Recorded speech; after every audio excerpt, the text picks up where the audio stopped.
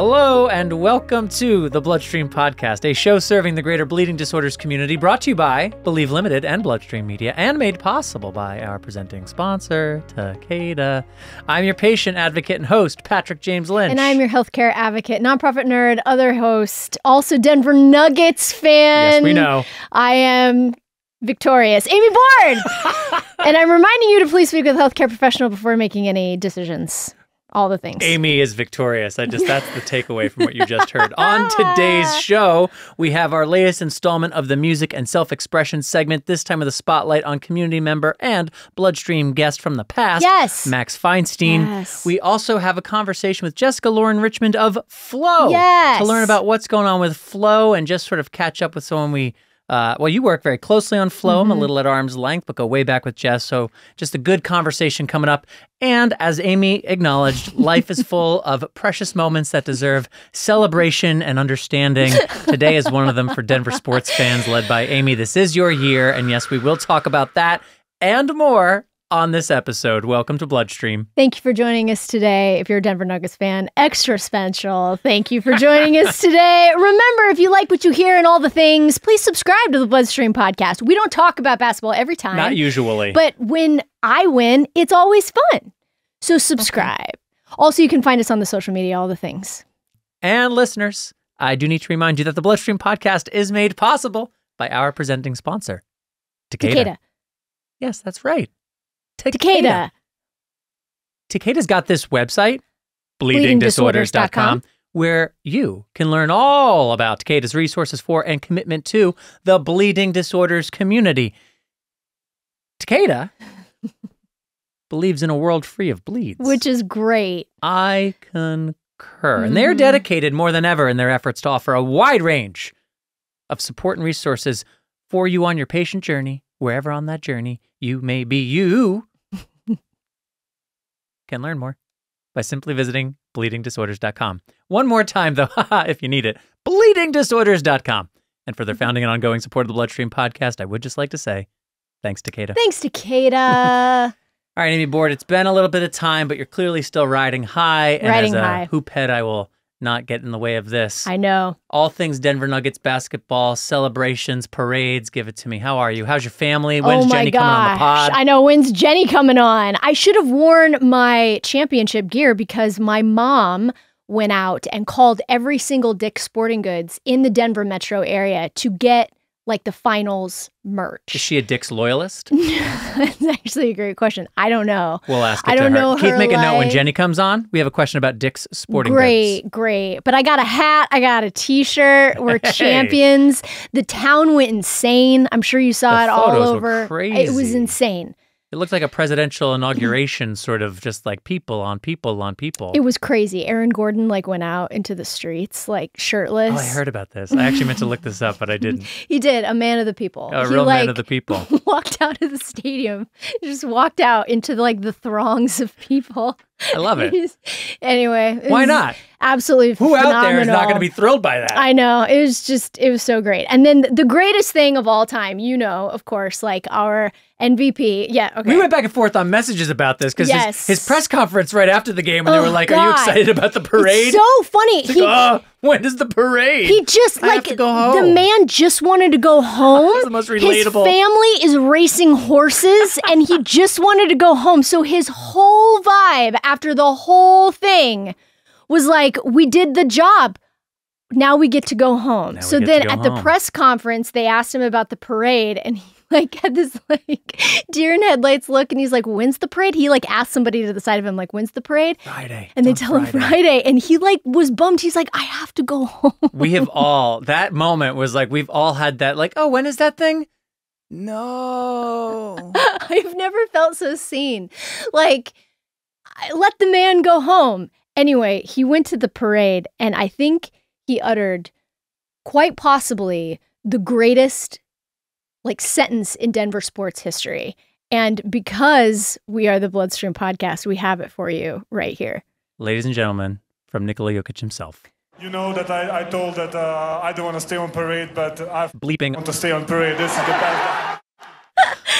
I bleeping want to stay on parade. Oh my God. Is I don't know how often I can find an organic use for it, but I'm hunting. I know. I bleeping want to stay on parade. My favorite thing is he like told the crowd, I know I wanted to go home. That's like you come out to the party before the cake. And then Listen, he goes, but this is great. I tried to get out before the cake. This is the longest birthday party. It's at 7 o'clock on the invitation. I was here at 7:15. It's 9:30. There's been no cake. I've been trying to get out of here. I know that. You know that. We all know that. However, this is a pretty good party after all. It was that moment. And he just continues to impress. So congratulations to the Denver Nuggets, to Amy Board, Jenny. Let your daughter know when you're coming on the show. She knows the schedule. She has access to Monday.com, and we will make it happen. You're coming on to talk Denver Nuggets some more. Can't wait. Maybe we'll do some football. We'll check in on baseball. Yeah. Let's get a sports roundup. Maybe we'll do like a sports roundup with Jenny. Yeah, we now have a Denver sports anchor just because we were lacking that in the show, that we needed it. But speaking of things that have more relation to the reason we're a podcast in the first place, I wanted to acknowledge we got a cool email that I responded to in our mailbag at bloodstreammedia.com email address. See, people email that email, you guys. And this time it came from the Robinson family. Yes! And here's what they wanted to tell us about. Christina Robinson and her son Axel, who's 2 years old, are this year's walk chairs for the 2023 Unite for Bleeding Disorders Walk for the New England Hemophilia Association. The walk is the biggest fundraiser of the year for NEHA and makes up approximately 30% of the funds needed for the organization's annual programming to support the NEHA community. You can look up the Robinson family and their efforts and learn more about the cause at The Axe Factor on Instagram, and that's THE.AXE.Factor on Instagram. There'll be a link in the program notes as well. They gave us, they shot an email our way to say, hey, would you mind telling people about the walk? It's a really big, important moment of the year for the association. So we said, sure. And Amy, I was wondering if you could also, so this is happening in NEHA, but NEHA isn't the only place that has a walk going on this time of year. What are these walks exactly, and why do they matter? That's actually like the $1 million question, really, truly. I think many people in our community have a perception that our local organizations are funded solely through pharmaceutical funds. And there's truth to that. Or by the national organization. It all Correct. just comes from them, right? Right. Or, and I mean, I think the hemophilia local organizations are actually better set up financially than a lot of other rare and chronic disease organizations. Because of our connection to the pharmaceutical industry and because we have so many different therapies to choose from. However, those monies are really starting to streamline and they're starting to decrease. And it's been kind of a conversation probably over the last decade about, what is the sustainability going to be for these local organizations? And what is the purpose of these local organizations? And I think those of us here that are listeners that have worked in this community know that the local organizations for the bleeding disorder community are invaluable to this experience. 100%. And I have always told my community, I was an executive director of one of these organizations for about 7 years. And I always told my community that we don't anticipate or demand that you be involved with us for the, course of your life 100% of the time. Having a rare and chronic disease, there are peaks and troughs. Sure. And sometimes you're riding high and you don't need that support. You don't need the education. You don't need the community, if you will. And there are times when you really do. And those times that you do, it is invaluable to have that resource, to have access to community, to have education, to have somewhere where you can ask questions in a trusted and safe environment. And the Walk fundraiser is one of those programs, if you will, that helps keep those organizations sustainable. And it's also an opportunity, walks are cool. Every rare and chronic disease does them. It's an opportunity every single year to tell your story to your family and friends who may not know. Hemophilia, it has a language of its own, bleeds and butterfly needles and gene therapy and, all of these things that a lot of folks are uncomfortable with per se, and this is your yearly annual opportunity to tell your story, to tell your child's story, to tell what it's like to be a sibling, to be a grandparent, to be a niece or a nephew, to be an aunt or an uncle, to be a parent, to be a guardian or caretaker. And it's just, or a patient, for heaven's sakes. And so anyway, I have such a heart for families that really connect with this program. I love that Axel, 2 years old, is the chair of the walk. Co-chair. That's fair. Yeah. That's fair. He's a co-chair. I have a feeling he's going to crush it.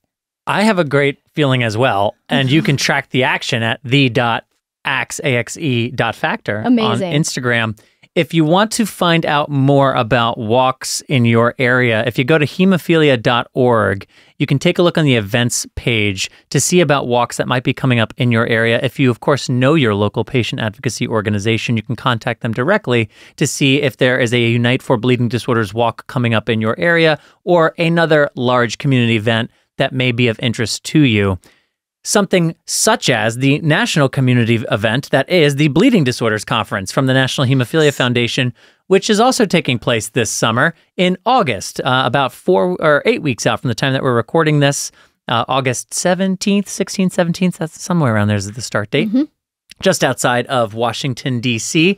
It is going to be full of all sorts of educational and community building events and sessions. I want to highlight in particular Redefining Impossible, the Believe Limited documentary you've heard us talk about here before. You heard the audio trailer a couple episodes ago. That film, Redefining Impossible, showcasing 5 elite athletes with hemophilia from around the world, will debut at the National Hemophilia Foundation's Bleeding Disorders Conference this August, just outside of Washington, D.C. For more information about the conference or to register if you have not yet, visit hemophilia.org.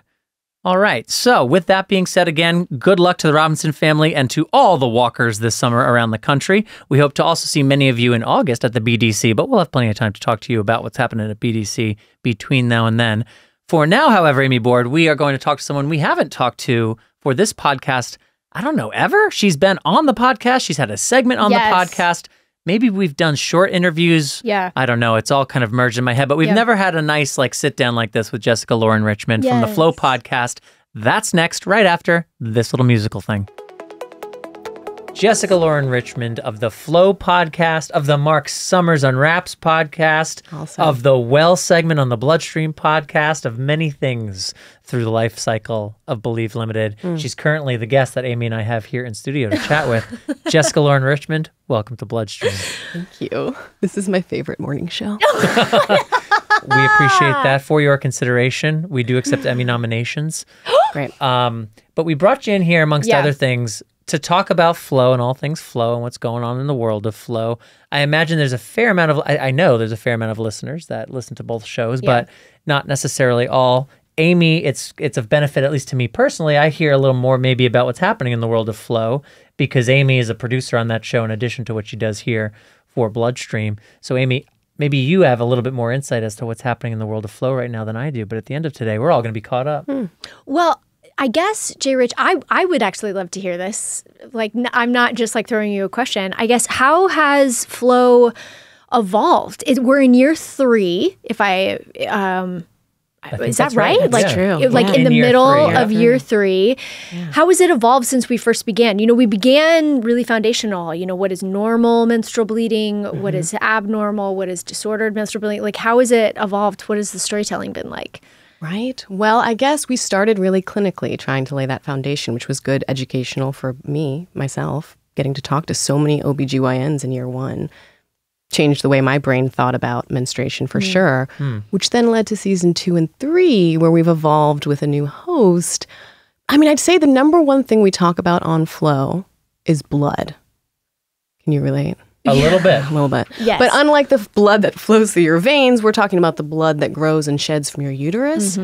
But we also are with Sarah Watson's sex therapist, because when you're talking about blood, you're also often talking about sex. No, relationships and talking about how you think about your menstrual cycle. And so I'd say the podcast has evolved to a clinical definition of menstruation to a conversation about the reality of experiencing extreme menstruation.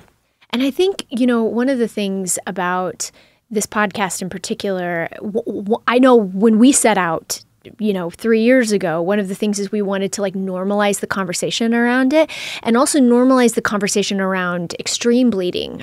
Those with von Willebrand's disease who have hemophilia, women who have hemophilia, and also other, conditions, other disorders.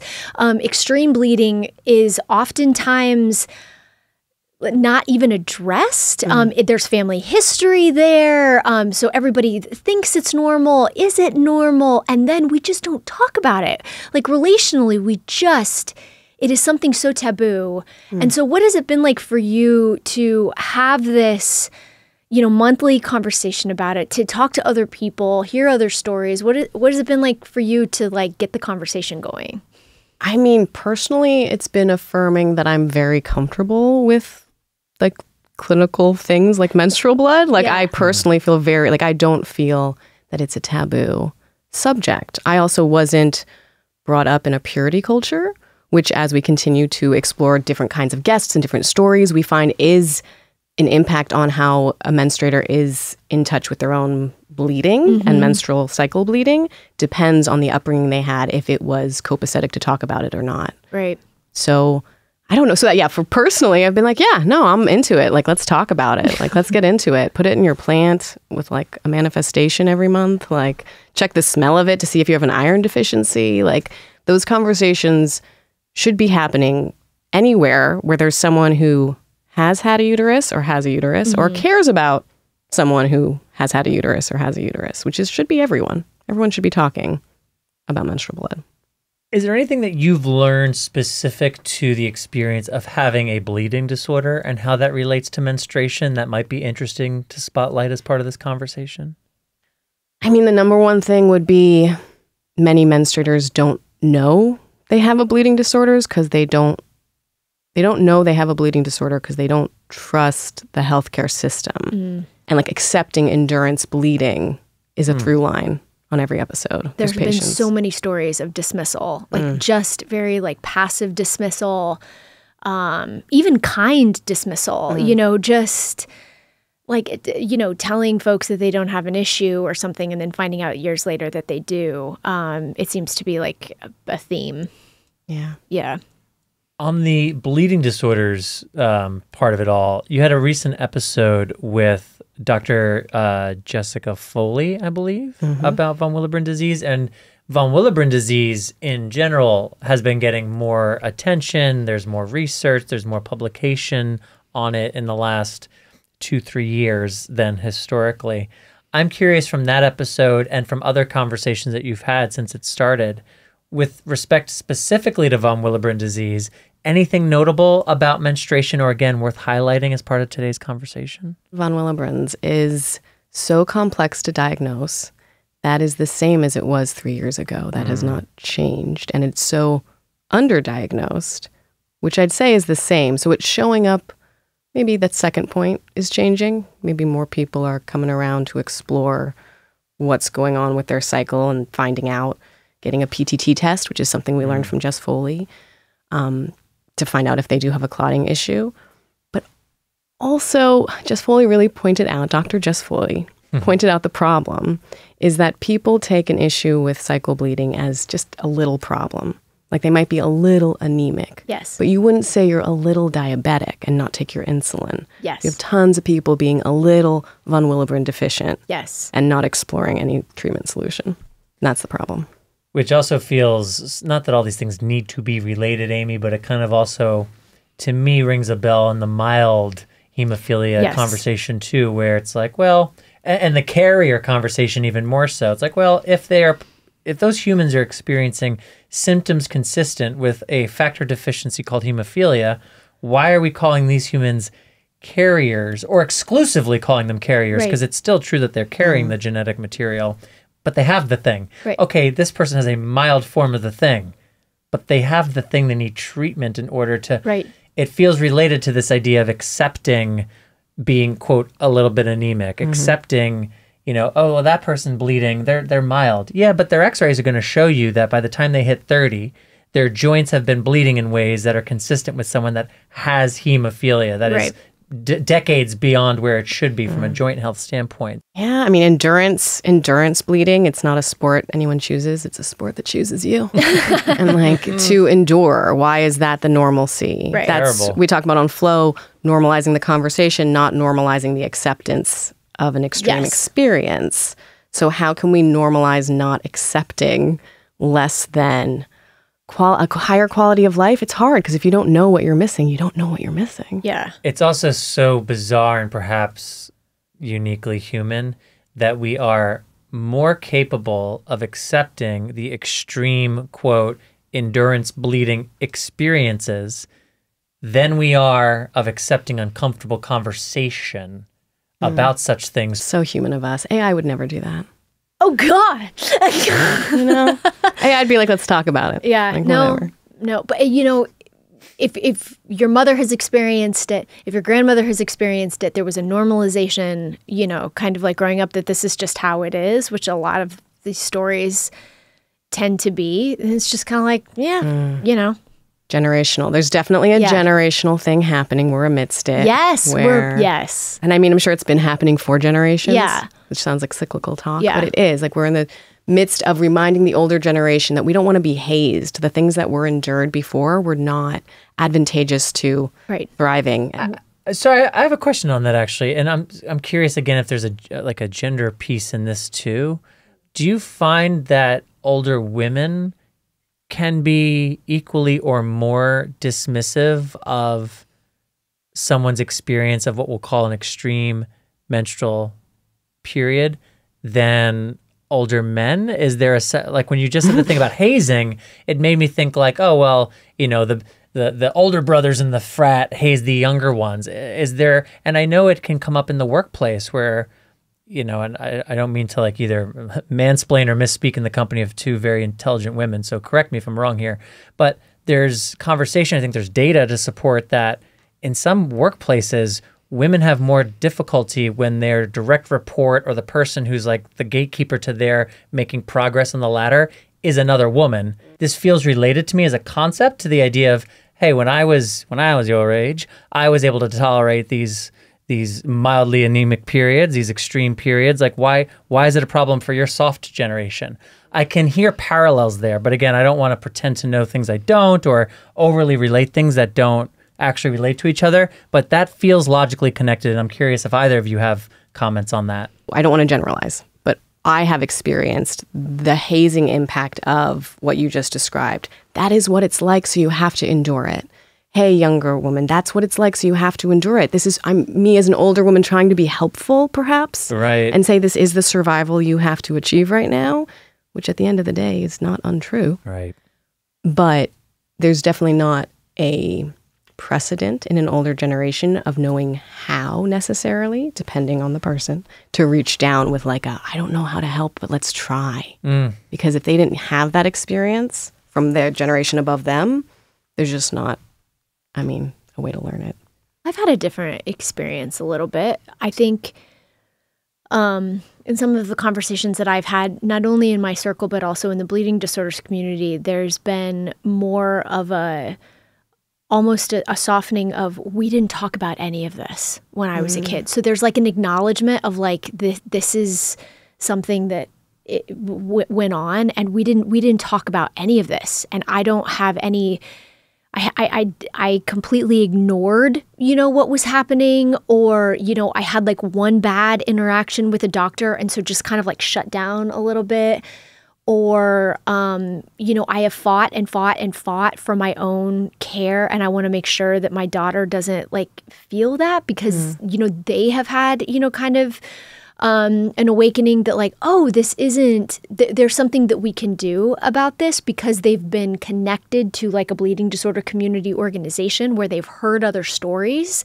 The second that you hear other stories of like, oh my gosh, there's a way for me to not experience this. This isn't something I have to endure. That is a very human thing that I think we all experience with chronic pain. I think with anything really.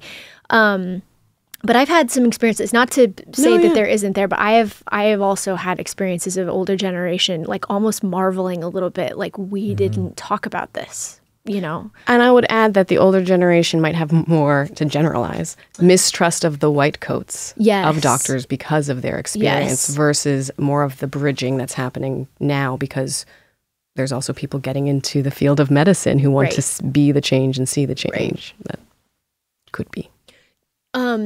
Jess, what have you learned about your own health over the course of this show? Like, what are some of the nuggets that you have taken away? I'm really curious about this. You're so connected to, like, your health and your body, and I'm interested. I mean, there's knowing and there's understanding. So I've, like, known some things, but it's good. Repetition helps to understand, for sure. I can give you an example. It's a pop quiz. Excited, ready to play. Okay, here we go. Oh, God. I didn't know. For both of you. No preparation. Here we go. What is day one of a menstrual cycle? Like, what happens on day one? What happens on day one? My guess was going to be Wednesday. Oh, God. I don't think it's... Day one of a menstrual cycle is ovulation? No. What? Not ovulation. Correct. Yes. Oh, good. These rules were me friendly. Follow up. Do you know what it happens? It's not just not ovulation. It is. No, I do not. Okay, it's the first day you bleed. It's the first day of menstruation. And like that's important when you're tracking your cycle to know it's not the first day you're not bleeding. It's the first day you're menstruating. Okay. So I'm going to go off a little bit, but Ludwig Wittgenstein was a German philosopher who said we cannot have a conversation about anything until we both agree we have the same definitions for the words we're using. Agreed. And so if I'm having a conversation with my OBGYN about how many days my cycle is, but I think day one is different than what day one is according to what they've decided, it's going to be a confusing combo. So I've learned that day one of a menstrual cycle is the day you're bleeding. Count from day one when you're counting how many days your cycle is. Wow. 28 is a average norm. Interesting. There you go. Full of tips and info here on the Bloodstream podcast. Has there been a conversation with an OBGYN that stands out to you as particularly revelatory? I mean, yeah, I like social media. Dr. Perkins, Call Me Dr. P was on season 1. I love what she's doing, dancing information out to people. The millennial OBGYN was on with us, runs great activism from that account. We had Endo Black, who's on Instagram, not an OBGYN and activist, so I'm going off topic. But yeah, no, I love when OBGYNs are tapping into the communication portal of social media. What was a conversation on Flow that made you uncomfortable? Good question. Bye. I know mine. It's when me and other guys had to come on and say stuff. That was great. That was one of my That was very uncomfortable. Was my it? least favorite to listen back to. Okay, I do not want to skip over Jess's answer, but I do want to ask, because that actually is a great send-up or callback. If you guys haven't listened to the episode, first season of Flow, we had 3 of our favorite dudes talk about menstruation, and they were very loving. What was that experience link like in the for program notes, I guess. Yes, men and menstruation. Uncomfortable. I mean, it was more comfortable because it was friends, right? Like who were hosting it, and it was a friendly environment, but it was very uncomfortable because it was illuminating just in wonderful contrast, like where my gaps in knowledge were, and that of course made me feel a little insecure. But the other thing it highlighted was like how shared a lot of that is, like how I'm not alone as a guy and probably just as a person in how many knowledge gaps there truly are about menstruation and menstrual health and frankly all things women's health. So it was uncomfortable, but it felt important for the reasons that I think you wanted to do it for the show in the first place. And yeah, I mean, you have to lean into stuff like that. You can't just talk about the comfortable things. You have to be willing to be uncomfortable too. So not something I would have chosen to do here on Bloodstream, but when the invite comes from the Flow Pod, I go, oh, well, okay, I'm going to be uncomfortable, but okay. Answer the call. How nice. But wait, we got off track a little bit because I threw a joke out there. What do you think? Oh. I genuinely am trying to think I don't know. Yeah.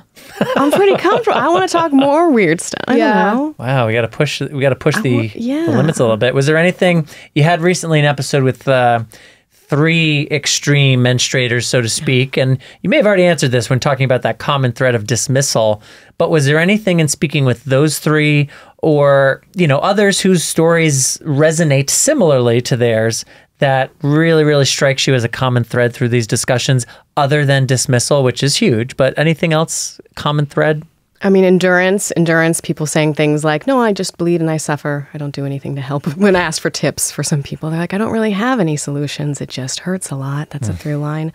I will also say our log line is, hey, how's your flow? It's not just a log line. We on Flow want to know how your flow is. So there is a Calendly link brought to you by Calendly in the show notes to just set aside 30 minutes. We'll record for like 10 of them. We'll just chat about your period a little bit. I'm looking forward to it. If you are, listener, these in the program notes. Are definitely used in the show, maybe used in the show. Like if I'm speculative, can I just sign up for one of these, even if I'm like, I don't think I want you doing this? Absolutely. Yes. Absolutely. If you have no interest in being on the show, it's cool. And just to like have a conversation about it. And this is normalizing the conversation about it. This is making women feel, and menstruators not feel alone, because it is this thing that is happens monthly and still we don't talk about it, or there's like a deep, deep sense of uncomfortability with it. Not for me. I don't know. That's why you're hosting the show, Jessica. I was going to say I'm hosting because Sarah has a bleeding disorder and she's a sex therapist, which makes sense. But it's because, fun fact, the blood that flows through my veins is menstrual blood. How do you know this? I intuited it. Oh, gosh. Oh, okay. Gotcha. I'm caught up now. Yeah. That makes tons of sense. Right. I agree. That the blood that flows through my veins is menstrual blood? Yeah. I agree. Thank you. Based on, where I'm sitting over here. How's your intuition also? My intuition is very strong for this. Yeah. Amy? I feel great about it. Okay, cool.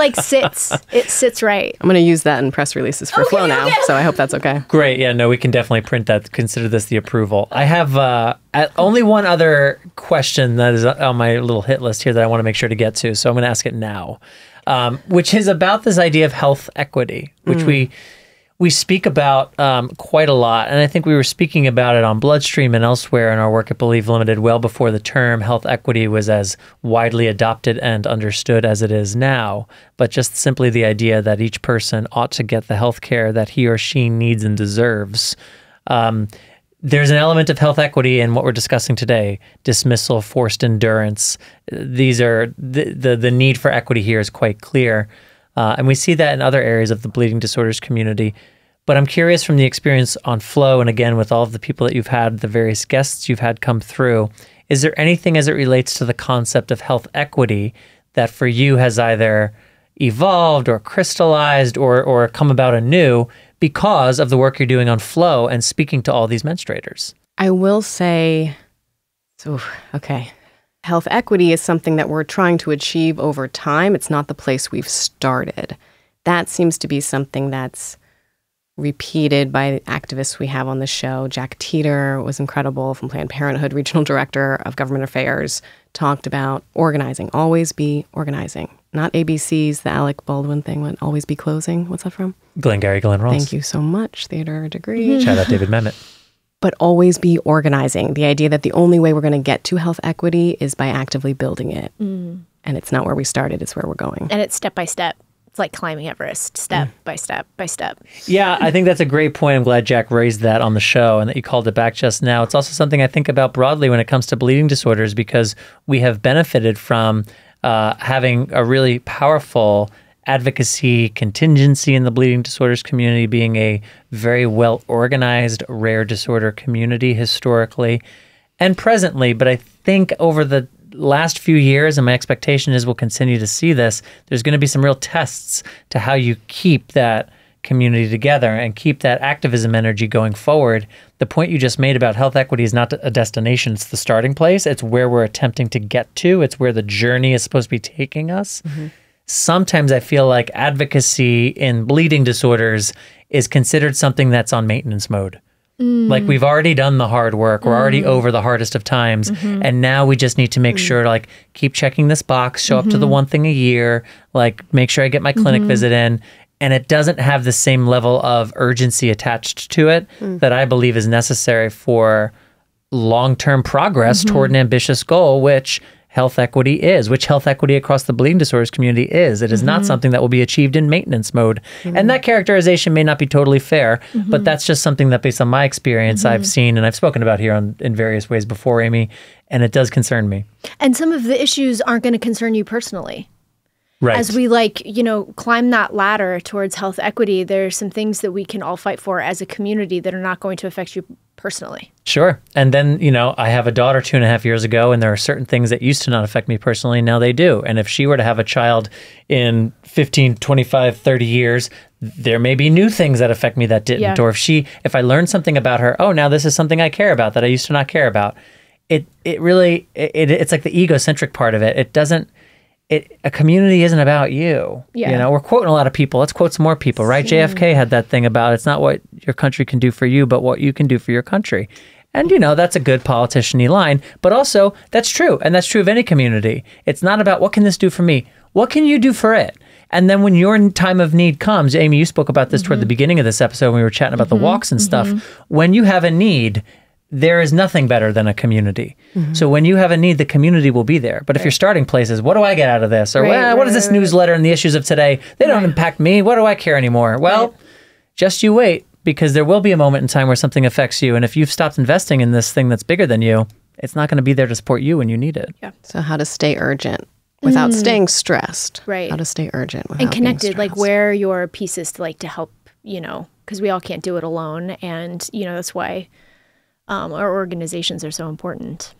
To kind of swing things back, I guess I kind of wondered as we wind down a little bit, you've mentioned a lot of our past episodes here, just like guests and things like that, but I wonder if you have one that you're really proud of. And just share a little bit. So if people are interested and maybe haven't checked out Flow, maybe they could... Start with a Jessica Lauren Richmond fave. Oh my gosh. It's going to sound like because it's just recentivity, but June's episode was amazing because it was the result of 3 separate conversations about period pain, and then a 4th one of Sarah and I talking about these stories and what was interdisciplinarily interesting about them. Yeah. So that is my favorite. I hope we do more like it. I will also say coming up, I'm excited. We have Rep Jamie Churches in the house. She's a House representative and she's in the House of Flow for July's episode. And then in August, we're talking to sex evangelicals. Sure. About the sex ed the church didn't want you to have, which I think is great. Ooh. And they're all, I'm kind of psyched about them because they really want to talk relationally. How do we talk about this relationally? Which we've every episode kind of has a flavor to that, but they very much want to. Anyway, the next few episodes of Flow are lit. Yeah. So if you're not already, subscribe now. You'll get that most recent one that Jessica was just talking about in your podcast player. And then you'll get the 2 coming up later this summer, populating as soon as they go live. Jessica Lauren Richmond and her co-host Sarah Watson every month on Flow. Stories of extreme menstruation and those who experience it. Jessica, any final words, anything you want to leave the audience with before we sign off? If you're interested, of course, again, in the program notes, click the link. You can chat with Jess and Sarah, maybe for the pod or off mic if you'd prefer. But anything else, Jess, you'd like to leave people with before we go? How's your flow? Oh my God, I'm menstruating today. Thank you so much for asking. Yes, I am. For the occasion of coming on today, I decided to menstruate. Oh my gosh, it feels right. It feels great. Oh my gosh, it's so fun being able to ask you that question. I learned you can control when you start your menstruation. That's what I just learned. Oh! Yes, I can. Only if you have menstrual blood flowing through your veins, like me. Jessica Lauren Richmond, the one and only, thank you so much for coming on Bloodstream today. Listeners, stick around. We are next going to go over to James Maple and our music and expression segment, this time featuring Max Feinstein. Stick around. Jessica, you're released. Oh my gosh, I love James Maple. Back to the Flow House. Oh, I want to see his James Maple segment, though. You can listen to it on the Bloodstream podcast. Oh, great. My favorite show.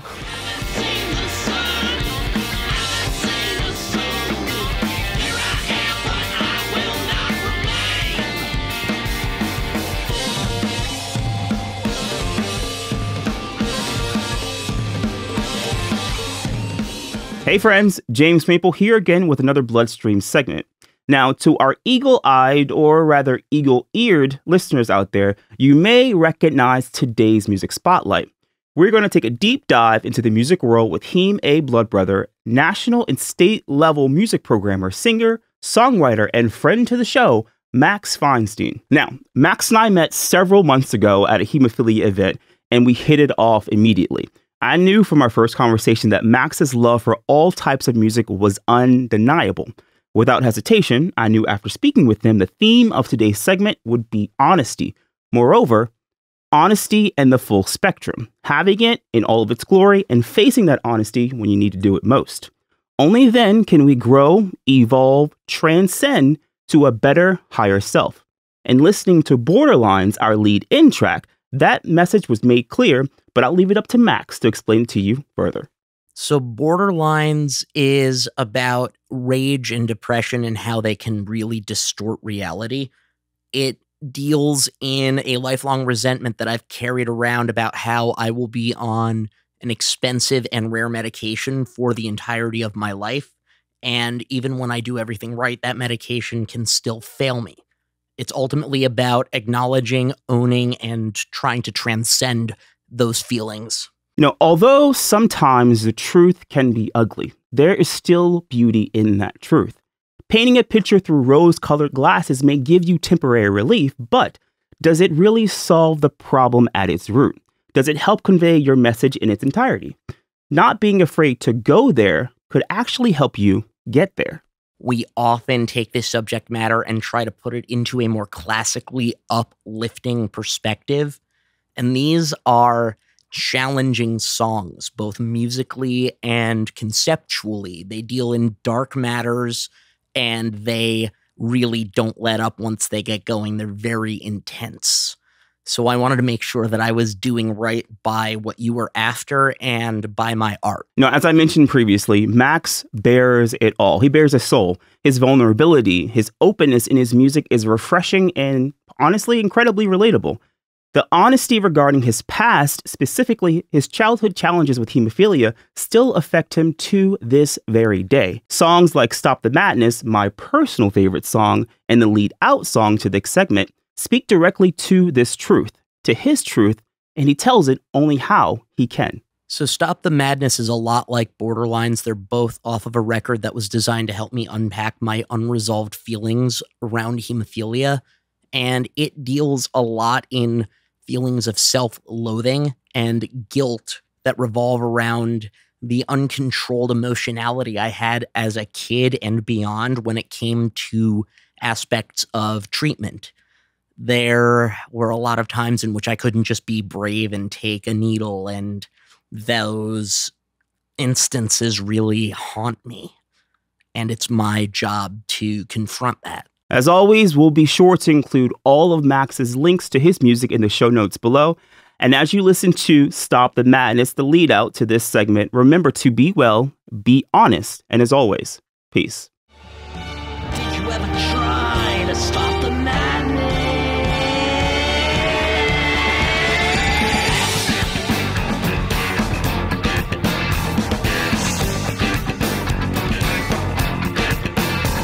Thank you to Max Feinstein, of course, James Maple, and before that, Jessica Lauren Richmond for contributing to today's episode of the Bloodstream Podcast, an episode that would not be possible, of course, without our presenting sponsor, Takeda. Thank you, Takeda. Visit bleedingdisorders.com for more. Amy Board, Bloodstream Podcast. It will be back next on July the 14th, which puts us officially in the second half of 2023. Wowzers. What can listeners expect to hear on the next episode? Well, I'm going to be honest with you. We didn't plan this, but it seems like we're doing a bit of a thing. We had Dr. Mike from Cheat Codes, Bloodstream Media Network podcast. Yep. We had Jessica Lauren Richmond on today from the Flow podcast, a Bloodstream Media Network podcast. And Correct. Next episode, No. you're going to get one, maybe two. What? Superstars of another Bloodstream Media Network podcast. Get out of here. Wow. One, maybe Nothing two guests. other than that. Nothing other than that. That is extraordinary, Amy Board. Well, thank you as always. Listeners, once again, mailbag at bloodstreammedia.com. If you've got a shout out about something, we may shout it out. If you want to propose topics or inquire about any of the many casting opportunities that Bloodstream Media and Believe Limited have in store, again, email us mailbag at bloodstreammedia.com. You can, we're not taking it out. We can also find Amy Board or myself on social media. You know the places. You know how social media works. Good luck to you. And with all of that, that is all for this episode. I'm your host, Patrick James Lynch. And I am your other host and Denver Nuggets fan, Amy Ward. And until next time, enjoy your parade and take self-care of yourself. Bye, everybody. Bye.